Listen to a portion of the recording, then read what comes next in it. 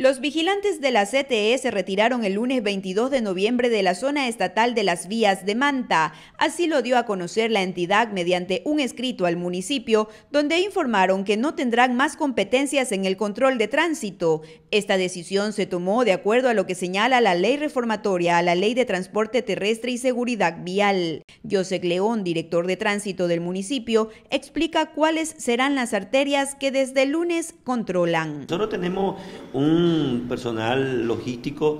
Actualmente contamos con 151 agentes de tránsito que se encuentran operativos. Tenemos 6 patrullas, tenemos 17 motocicletas, tenemos 23 bicicletas.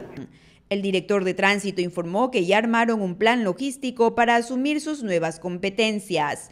En efectivo, nosotros tenemos en esta vía, tenemos 12 efectivos que están monitoreando la vía estatal. Por su parte, el alcalde Agustín Intriago dijo que esto los obliga a contar con más personal, por lo que en el 2022 harían una nueva convocatoria. Y también un poco ante una posible convocatoria para nuevos agentes. ¿Pero a los que salieron, a los que quedaron, hicieron los cursos, se prepararon y no pudieron ser? Sí, correcto, de eso se trata. Un poco de ellos y un poco de posiblemente algún otro llamamiento que se haga en el caso de que no se complete. Recuerde que nosotros deberemos tener al menos 300 agentes en nuestra ciudad. Sin embargo, eso genera un costo. El pasado 19 de noviembre hubo un enfrentamiento entre los agentes de tránsito del municipio y miembros de la CTE por un accidente suscitado en la vía Circunvalación. Días después llegó el anuncio del retiro definitivo de los uniformados.